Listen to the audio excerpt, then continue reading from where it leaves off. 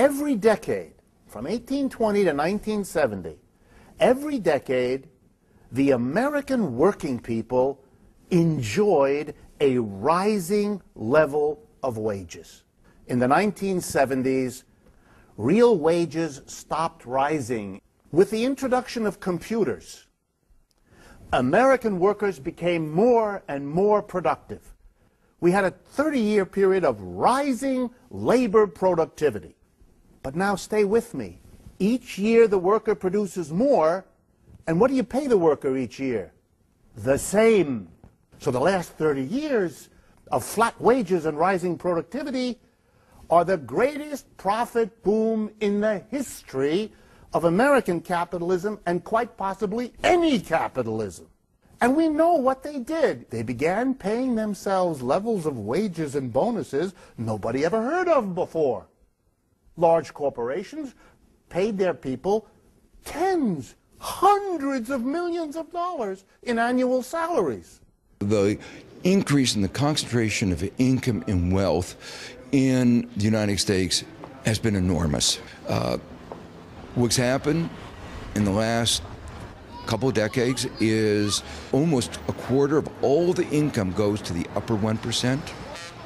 Around 40%, depending on how you measure it, of the wealth goes to the upper 1%. Most Americans are worse off than they were, say, a decade ago. And that doesn't even include the sense of insecurity, the loss of jobs, the insecurity about health, rights that most people in Europe take for granted. In the United States, people, if they lose their job, can lose all access to health care. If you have a very split society, there are going to be very different views about what's important. If the rich can buy their own parks, they don't need to have public parks. If the rich can buy their own education, we don't have to have public education. If the rich can buy their own health care, we don't have to have good health care for most Americans. And that's where we're winding up today.